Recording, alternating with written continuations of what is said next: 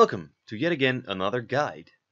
Today's video is going to be about signature skill resource gain.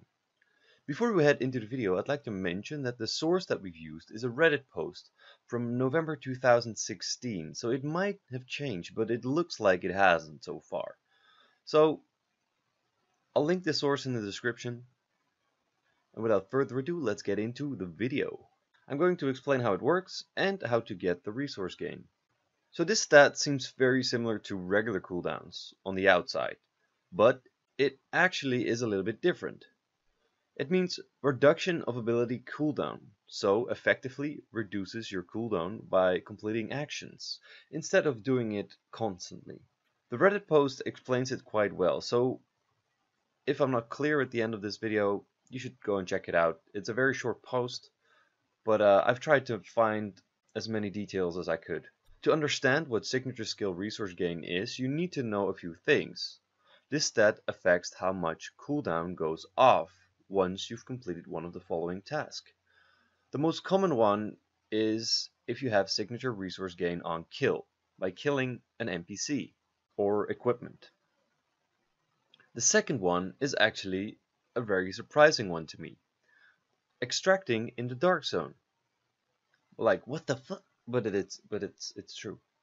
And the third one and last one is using a medkit. The last two are actually set numbers, so extracting in the dark zone gives you 25% of your signature skill back, and a medkit gives you 2% of your cooldowns back. These are both interesting ways to regain your signature skill, but the most interesting one is the first one. The poster on Reddit actually explains that there are a few things to note. The higher the level of the NPC, the more percentage you gain. You gain more when you kill them with a headshot, and you get a bonus when you get them in a multi-kill accolade. And also note that the red ones give less than the rest, so purple and up all give the same amount. Now that I've summed up the most important things you need to know, I'm going to show you some numbers that show you what I just explained about the signature skill gain on kill. For the example, I'm going to follow the poster's lead and pick a level 33 purple enemy.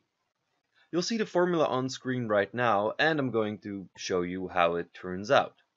You get a 3% base damage, and then you get 1.5% for the fact that this guy is level 33, 0.5% per level after level 30, plus 2% because it's a purple or higher, and plus another percent because we killed him with a headshot.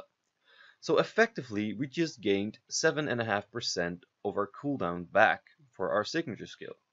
The actual amount you gain depends on your skill haste, because that actually reduces the total cooldown of your signature skill as well. So this might be more interesting for people without skill haste, but I believe that this is still interesting for those who do have a lot of skill haste.